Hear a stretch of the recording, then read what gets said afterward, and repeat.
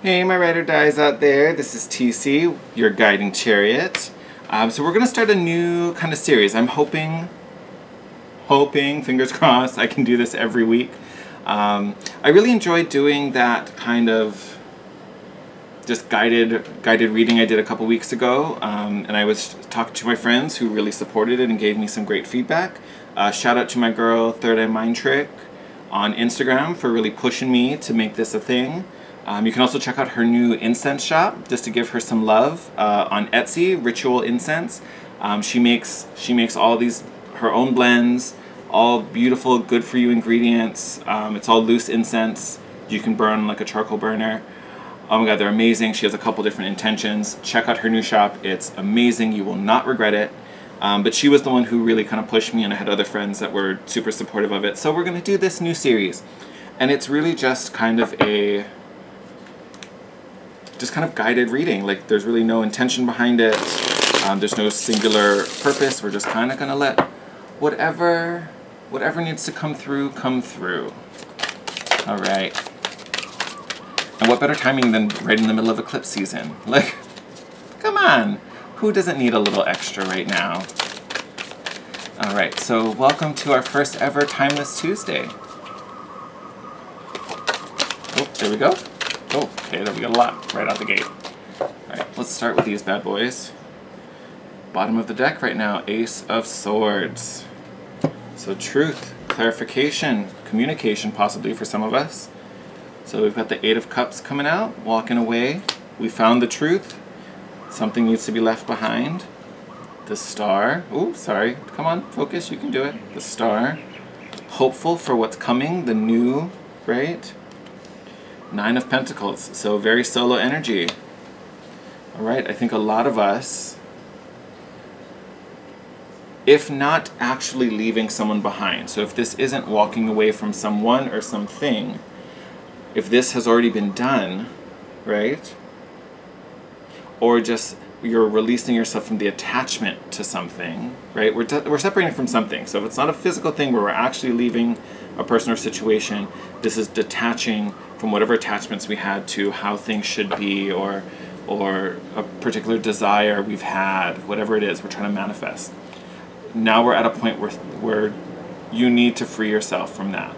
And also have faith and trust that going it solo for a little bit, or doing your own thing, you know, or just doing without this, whatever this is the right path. There is going to be a little faith exercise going on there, but again, bottom of the deck was this Ace of Swords. So we already understand why this needs to happen.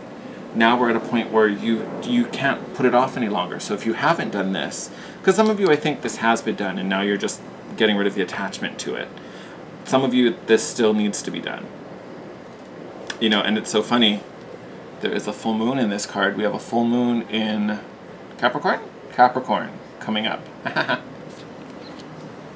I'm smart. I paid attention.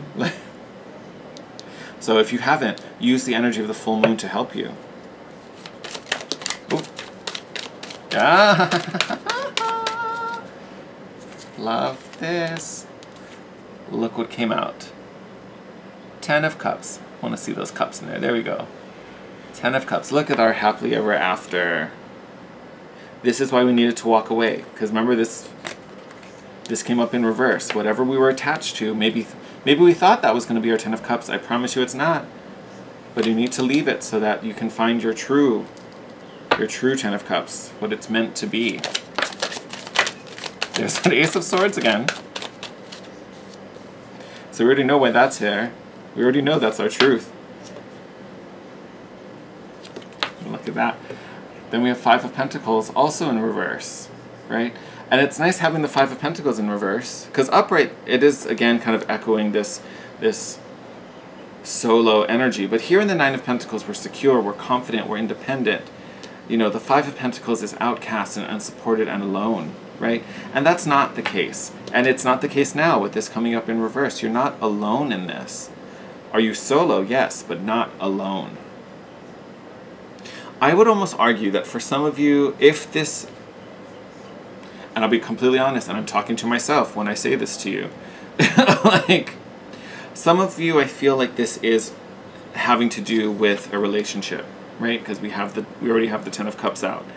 So some of you, this may be, you're in separation, whether you just left the one you wanted to be with or the one you thought you would be with, or you've been going alone for a while and you're like, the fuck, like, why, man, when's it gonna happen, how come, right?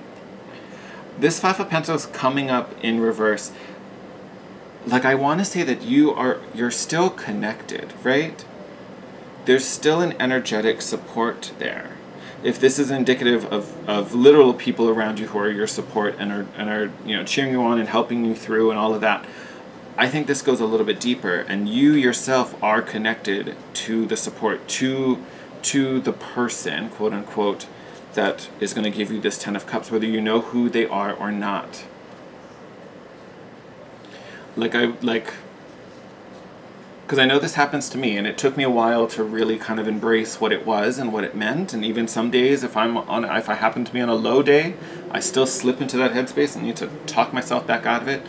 God bless me with some amazing friends who are incredibly patient and tolerant and listen to me bitch about the same bullshit over and over and over again, because apparently I need to say it 20 times before I learn it. But I feel like some of you probably can relate to this, where there's just this pull, like you feel this thing, whatever it is, whether it's a relationship or it's something else, but you feel it coming, you feel it nearby, or you feel it tugging you. Like, Lord knows I have been feeling that for a long time, and it would mess me up, and it felt like such a painful thing at first, but I had a wonderful friend who pointed out, like, actually I've had a couple wonderful friends who pointed out the same thing on different occasions, because again, I have to bitch about it several times, but pointed out what could be perceived as you pulling on something, trying to attract it and trying to bring it closer to you. What you could be feeling is the person on the other end pulling you, right? Just as badly as you're searching for them and feeling them out, they're doing the same thing. So you're tugging at both ends. You're both working towards making this happen. There is energetic connection there, right? And I get it. I can say that, and you're like, yeah, I still would rather have this person here with me. You're right, and I get it. Yes. But again, as you're growing and as you're spiritually going through the shifts and the growth and the expansions that need to happen, energetically they are there supporting you, the same as you are energetically supporting them. Look, I say that, bottom of the deck, Four of Wands. Look at that nice little home space, the little space of gratitude. Ooh, that's good stuff. Okay, let's go. Ooh, okay. We got Nine of Wands sitting in the middle of it. So this could be a couple things. This could be, kind of a stubborn, kind of frustrated kind of energy. It can also just be tired. Like, just, I've been doing this for so long, like, when do I get to do something else? Whether it's waiting, whether it's just, sticking to the grind. When do I get to the 10? Why am I stuck at the 9? Lord knows I hear you. I totally hear you on that. Ooh, okay. Oh, I saw you. I saw you. Thank you, thank you, thank you. Oh. Oh, I love it, I love it, I love it, I love it, I love it, I love it, I love it. Okay, so I'm going to save you because you came out last. We're so excited for that one. So I did flip the... Is it King? Should be King. Nope, Knight. I lied. So I did flip the Knight of Swords over. Technically popped up reverse, but too bad. I flipped it over. But we have the Magician and the Knight of Swords. So I honestly, I'm just gonna throw it out there. If this is a relationship, this is the two of you. And I want to say, the person watching this video, you're the Magician. You're the one with the power, you're the one manifesting, you're the one, I don't want to say you're in control or you're in charge, but you're the one who's present, you're there, you're ready. Like you are, you're ready. You showed up with all the tools and you're just, all right, I'm at the meeting point. I'm at the meeting point. What? I'm here. In all of my glory. All my little magic-y, shiny, wonderful glory. Shining and beaming so you can find me. I'm right here. Boom, boom, boom. Not only did I bring a light, I'm also standing in the light. You can't miss me. I'm right here. That's you. There's the other person coming in as this Knight of Swords. Not a bad energy, but clearly not on your level, boo. Clearly not on your level. And again, that is not a bad thing. I kind of want to clarify just this, and we will in just a moment. But we were talking about, as we were getting these cards, we were talking about this, oh, I've been doing this for so long with this Nine of Wands. I've been holding the fort, I've been standing my ground. When do I get to push on? When do I get to break through? Now, look at this World card, completion of a cycle. Karmic release also, we started with the 8 walking away, and here we finish it out. Right? Like, when I say you're showing up as the magician, you're showing up as the magician. You have done the work. You are in the position of power. And I will say, whatever's causing you to wait, whatever's caused you to kind of, like, stall for this long, waiting for this person to show up, it's over.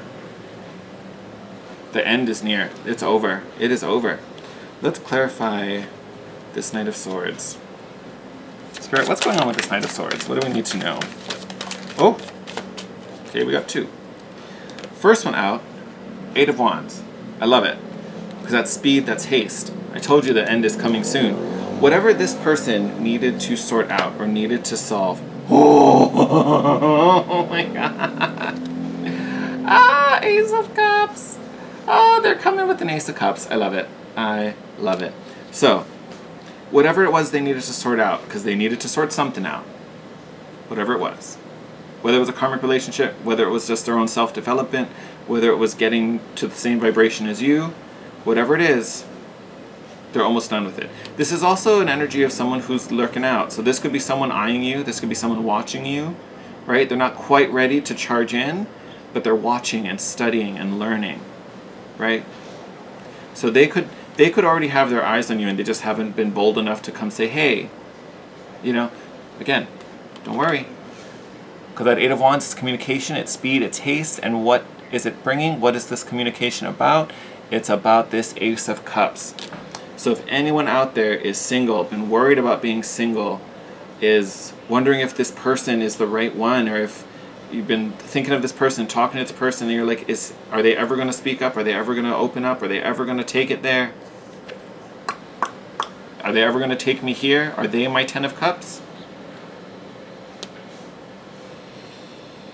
I think the cards pretty much gave you a big yes.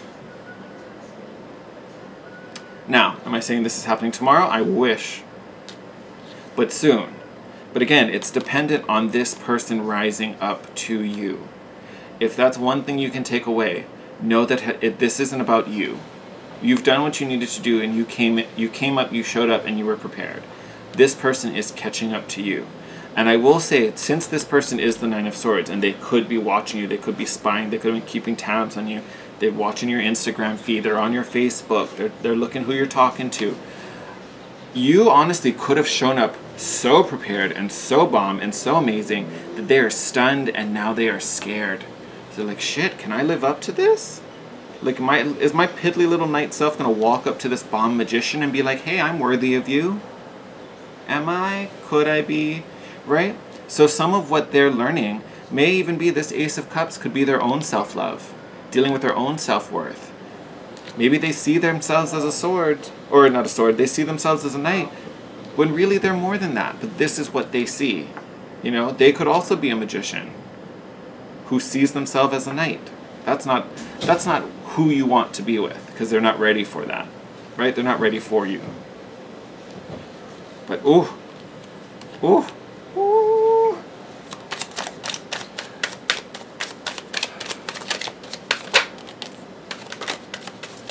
Yep. So I was wanting to clarify the magician, and I'll clarify the world. So this is the 3 of Swords under the magician. This is what you overcame. This is what you pushed through. The pain, the hurt, the sadness, the idea of the loss. We started with this, the 8 of Cups. This was probably super painful for a lot of you, if not all of you. All of us. I'm totally included in this reading. Like, legit. There has been a lot of emotional pain in your past that you have overcome. You may have been really strong and got through it really quick. This may have been something that required you to be on this journey of your own, you know, solo acts, your own journey of self-love. for a couple years. You know, and time doesn't matter, right? As long as we get there. And you did. You got there. So don't think this is what you're dealing with. This isn't around you anymore. You've overcome it. You've overpowered it, which is beautiful. It is beautiful. I love it. Okay. Let's do this world card.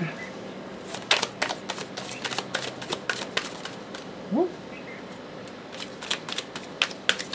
Like that. This we know. So we've got the, I'll show it to you, but we've got the Four of Swords. I feel like that, there we go. I was like, there is definitely more to this. Yeah. Oh, makes me happy. All right. So, start with the Four of Swords. So this was part of the journey, right? The rest, the recovery. Again, the world is about an ending. So once we get to the end of this cycle, we can lay the swords down, we can recover, and be like, oh my God, we're done.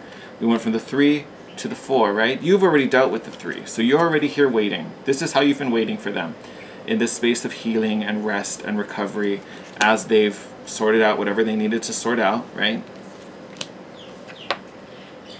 And now we have the 6 of Swords. So the 3 to the 4, now to the 6. What's beautiful about this is there's so much movement. And then you can even see in this particular card, here you're like on this little sled hooked up to this seal. So there's support. There's someone helping you along, right? So again, there's travel, there's movement. It picks up pace. We just need this person to get to the understanding that they need to be here, close out whatever it is they need to close out. Like I said, if they're in a karmic, or you know, they've got to get to their own unique vibration, whatever it is, however they need to kind of resolve what's going on for them. Once that happens, everything clicks. And then I think they fully are ready to offer what you've been waiting for. Because that's a big thing, right? Because until this is ready, he doesn't know what to say. He really doesn't. And it's not that he doesn't feel it or he doesn't understand what it is he wants. He may not. I'd like to give him a little more credit. But he can't put it into words. It's not significant for him yet. After this shift, after this little obstacle he has to push through, he gets it. And then he just knows, this is what I need to bring in. This is what I have to offer. Right? This is what's replacing that 3 of Swords. And actually, I shouldn't even say that, because this 3 of Swords doesn't matter anymore. You're over here sitting at the 6. You're like on the sled ready to go. You're like, bitch, just jump on. I need you to jump on, please. Hurry up. And like bottom of the deck, Temperance. Divine timing. Divine timing. It's coming together. What's underneath that? Temperance. We got the Strength card. So that gentle quietness. The overcoming. Could be a Leo, possibly, maybe. Just throwing that out there. And 9 of Cups, contentment. Look at that. Look at that. Look at that. Oh. Especially these two together. To me, this is really indicative of you. And it really is. Because through the way you had to process this 3 of Swords, and honestly, it probably was a hanged man moment. Like, it felt real still. It felt real dark. You know, you had a very dark night of the soul. That you probably had to use some type of faith. Some type of belief system, whether it was a religion, whether it was, you know, any other way to kind of help heal your soul, there was some type of practice in there. I'm just gonna be bold and say, it feels like a spiritual practice for a lot of the people who, you know, really are showing up on this side of the reading, which I think is pretty much the people watching, and then the other person is the Knight of Swords. But through this process, you have found the inner strength and that inner contentment, because this is what we want to match. You know what I mean? Like, this is the pair. We want them to walk in with this same energy, to be strong, you know, and not strong where you're aggressive and dominant, strong where it's assertive and it's a knowing. I know I'm capable, I know I'm worthy, I know I can do this. I don't have to be brash and ridiculous and you know, belligerent about it. Like, I just know I can make it all right because I'm satisfied. I'm happy with where I am. I know what brings me joy, and I've cultivated it, and I live in that energy every day. That's where we want them to meet us. So this is the level where we're waiting for them to get to. So yes, it sucks that we're waiting, but know that that's not on you. We're just waiting for them to catch up. All right, my loves, I'm going to wrap this up here before this is like an hour-long reading. But I hope you enjoyed this. Let me know in the comments.